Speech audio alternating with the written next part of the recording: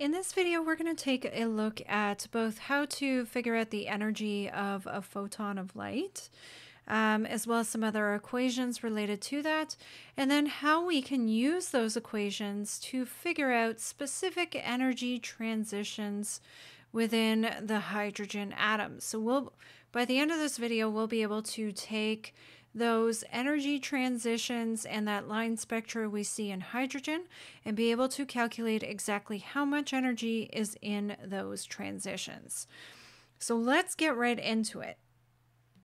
And we're going to begin with an equation that was derived by Max Planck. And so he proposed that photons carry energy that can be calculated using the equation of energy of a photon is equal to a constant called Planck's constant and multiplied by the frequency of the photons. So frequency is generally given in units of hertz or seconds to the -1, and Planck's constant is this value here in joules times seconds. And so when we do this calculation, we're calculating energy in the value of joules. All right, so we've got that equation. Reminding ourselves as well from previous science courses, we know that the speed of light is related to both the frequency and the wavelength of light. So if you recall, the speed of light is equal to the frequency times the wavelength, so frequency and wavelength here. And if we rearrange that for frequency, then that's the speed of light, constant value of 3 times 10 to the 8 meters per second, and then our wavelength in meters. If we divide that by that, we'll get the frequency. So if we put those two equations together, we can also do some fun calculations here, where we can find the energy of a photon of light, and that's related to Max Planck's constant, the speed of light, and the wavelength of the light. Okay, so let's take a look. How do we use these equations? Well, let's start with an example here. So this example asks us to determine the energy of a photon of red light, and red light is found at around 700 nanometers. So I think the most appropriate equation to use here is that energy is hc over our wavelength. So if we plug in our values, Max Planck's constant is 6.626 times 10 to the -34. Speed of light is 3.0 times 10 to the 8. And then our wavelength is 700 nanometers. We do have to change that into meters first. So we're dividing by 1 times 10 to the 9, or we're multiplying by times 10 to the 9 here.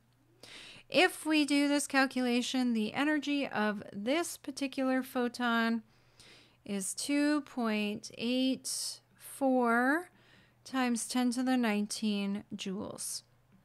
Now, when we're considering sig digs, we don't worry about our constants here. We're just worrying about our wavelength, really. And that's going to dictate the sig digs for this question. So the energy of a photon of red light gives off 2.84 times 10 to the 19 joules. If for some reason you're asked to put this in kilojoules, you're just going to divide by 1,000. And sometimes you're asked for kilojoules per mole of photon of red light. If that's the case, we're going to multiply by Avogadro's constant, and that will give us kilojoules per mole. So just be careful. Sometimes you are asked for that. Now, we can take, Bohr came up with this equation that relates the energy of an electron in the nth level of a hydrogen atom. And this relationship here is that the energy related to that nth level electron is a constant value, -k. So it's 2.18 times 10 to the -18 joules divided by n squared. So if we had, say, the energy at the first level, then we'd be doing -2.18 times 10 to the -18. And we're going to divide that by 1 squared. Okay, and so on and so forth. Now, really important to note, this equation only works for one electron system, so it only works really for hydrogen. Although can work for a helium plus ion or a lithium 2 plus ion, really anything that just has a single electron. This is the only systems that this equation works for. So that being said, really the only calculations you're going to see using this equation are ones related to hydrogen itself. We can calculate the energy emitted from a transition from one level to another by looking at the difference between the two energies. So the transition energy, or delta E, is going to be the energy of the final minus the energy of the initial. So if we're looking at a transition from, say, n equals 2 back down to n equals 1, then n equals 1 is our final and n equals 2 is our initial. And so we would just plug these values into this equation, and that would give a value for the energy. So looking at an example then, we're asked here to calculate the amount of energy released when an electron moves from the second to the first. So the second is our initial, and the first is our final. Now, I kind of like to take that equation that I just showed you, the delta E, and I'll take the negative k out of it, because then you have negative k for both of those values, and it makes this calculation a little bit easier to do. So we got 1 over nf squared minus 1 over ni squared. So let's put in our values here. We got negative 2.18 times 10 to the negative 18. And then we've got 1 over 1 squared minus 1 over 2 squared. Okay, so those are our initial and our final energy values. Now, if we do this calculation, we're going to get a negative value for our energy, and that's okay. The negative value is just really telling us that energy is emitted. So it's a good thing if we're going from high to low energy levels, because we expect the energy to be emitted, because we know it's being emitted as a photon of light. So the value we get here is negative 1.64 times 10 to the negative 18 joules. Sig digs for this is a little like, I don't know, it's kind of just, there's no better word for it other than squishy.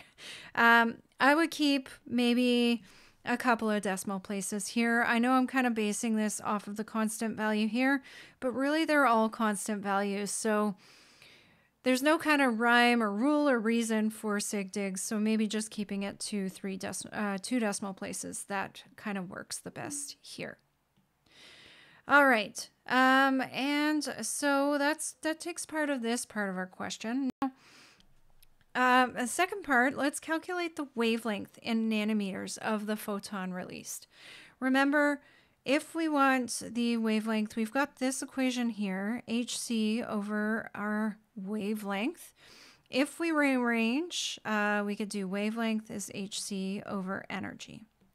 Now, that energy value was negative, right? It was negative 1.63 or 64 times 10 to the negative 18 joules. When we're putting it in here, this negative sign is really just telling us that energy is emitted. So we're basically taking the absolute value of our energy here, because it doesn't make sense to have a negative wavelength. So let's plug in our numbers. Planck's constant is 6.626 times 10 to the negative 34. We've got our speed of light, 3 times 10 to the 8. And then the energy we got from the last part of our question.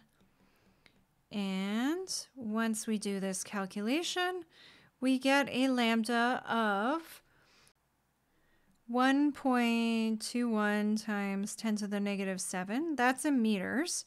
The question is asking us for the wavelength in nanometers. So we need to multiply this by 1 times 10 to the 9 to give us nanometers, which works out to 121 nanometers. Now, we know that anything below 400 nanometers is beyond the visible spectrum. It's actually in the UV spectrum range.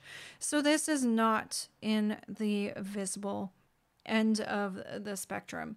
And that makes a lot of sense, right? Because we know that transitions back down to n equals 1 are ones that go into the UV range. So makes sense in terms of the series of transitions that we know for hydrogen.